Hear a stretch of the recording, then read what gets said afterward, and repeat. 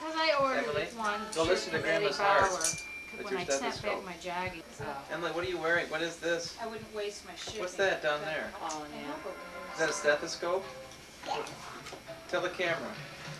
That's a stethoscope? I'm getting discouraged with mail. Say it again. So many things there. I became a doctor on May 10th from the University of Michigan. You become a doctor when they put a hood on your head.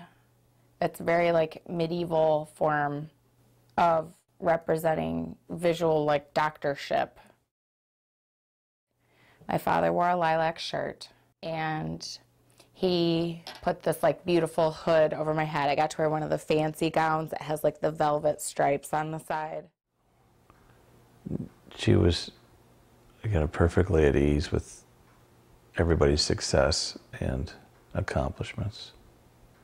And she was very proud of the school. I couldn't stop crying. I'm going to be honest with you. I'm really pumped because I love medicine. I'm a patient of many different doctors.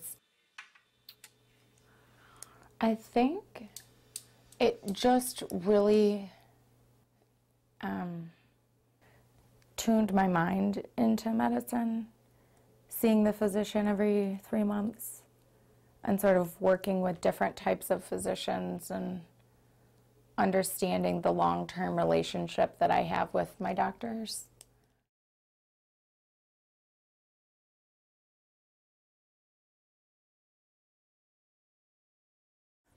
You know, 22 years ago, she was 4. You know, my husband Dan was playing softball that night, and I went over there to, you know, talk to him and tell him. Well, I was playing softball. And it was one of these midsummer night long evenings, and it was just so fun. And I looked across the diamond, and well, here's my wife. She's approaching, and something was wrong. I could tell in her face. She was shook up. It came to the point where she was kind of noticeably, you know, a little bit sick. My younger brother, Steve, also had type 1 diabetes, so I took her over to my parents' house and gave her a blood glucose test, and it was... She said, Dan, we tested Emily with Uncle Steve's It read glucometer, very high. I think it was even too high and her to be blood measured. sugar was over 500. So, I can't remember. I think I excused myself from the game and just left. It was pretty devastating. And at first, you know, this was my child, so I was... That was like being hit with a freight train. I knew from my medical training that, you know, if it's high like that... Trying to figure out a way that it could not be true, you know, that maybe, you know, maybe it wasn't, you know, maybe it wasn't. If it's high like that, and it's not type 2 diabetes, but type 1, and it's not reversible, and several complications were heard for the rest of her life. Look at this. Here comes the knuckleball. Phil Necro. She's right-handed. Put it in the home plate, honey. It's gonna go in the mouth. Go, go. I was 4 years old. So when we got back from Disney World. I remember we were sitting Indian style in waiting for the parade. So we'd studied how to go through Disney World. I don't like Disney World, but how to handle it all. And there we were waiting for the stupid little Disney mouse woman to go by, or Snow White or something. And she goes, Dad, I have to go to the bathroom. By that time I'd gotten kind of impatient because she had to go to the bathroom a lot. And she was skinny. Lost a lot of weight. Just stayed inside. I used to just sleep all the time and wake up and drink apple juice and go back to bed. And I just couldn't figure out why she couldn't get her act together. And I remember trying to buy her things, sweet things I thought she'd like, and I'd buy them for her. And she'd look at them and just shake her head no. And now I look back on it and realize she probably had a roaring high blood sugar was already very toxic from all the sugar in her blood, and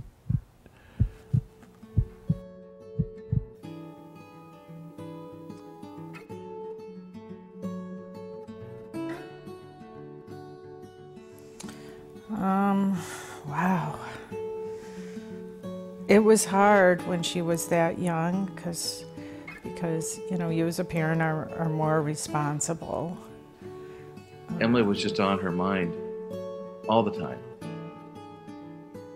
We went to the hospital and then she was admitted, and so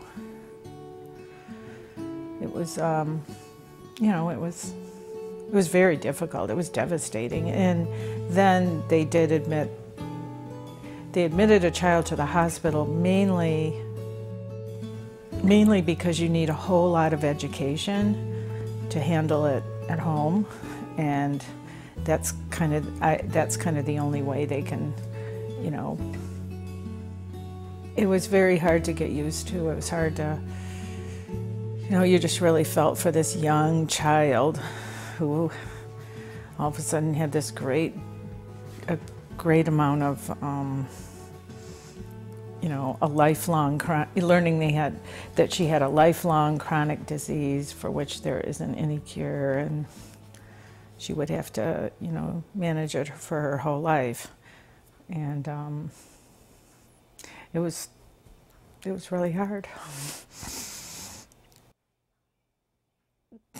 Sorry.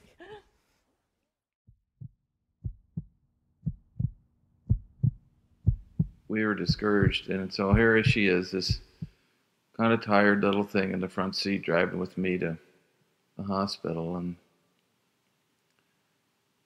I go, Emily, you've got diabetes, and you're going to have to give yourself a shot every day the rest of your life.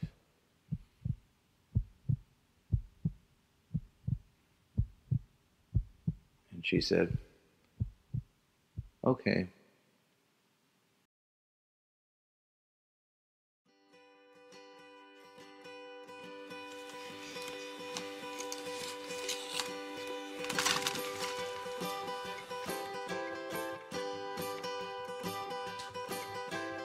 So I grew to respect her so much. She's 27 years now. She still had that same attitude. Just to watch a 4-year-old take that dire forecast and absorb it so easily was a huge lesson to me of how each person has extraordinary residual survival skills.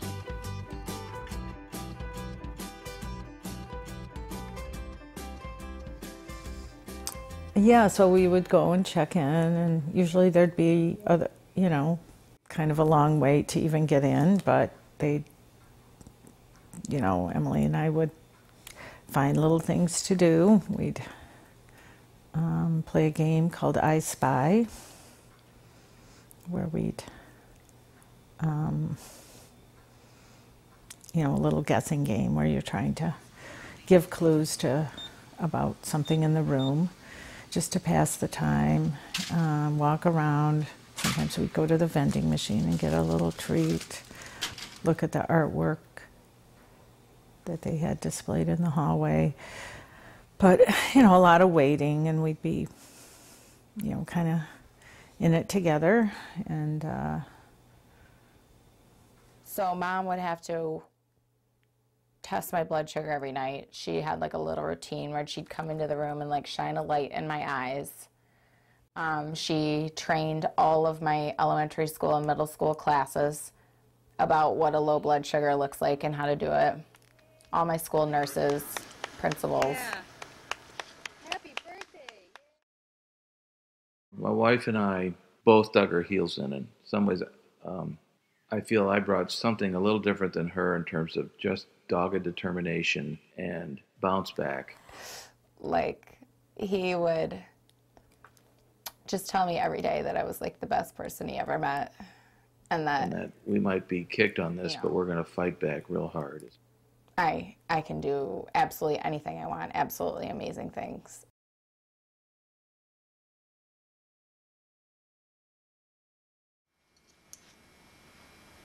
Are you a doctor, Emily?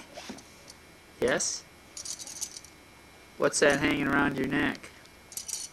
Emily, what are you wearing? What is this? I wouldn't waste my shipping. What's that down there? Oh, yeah. Is that a stethoscope? Tell the camera.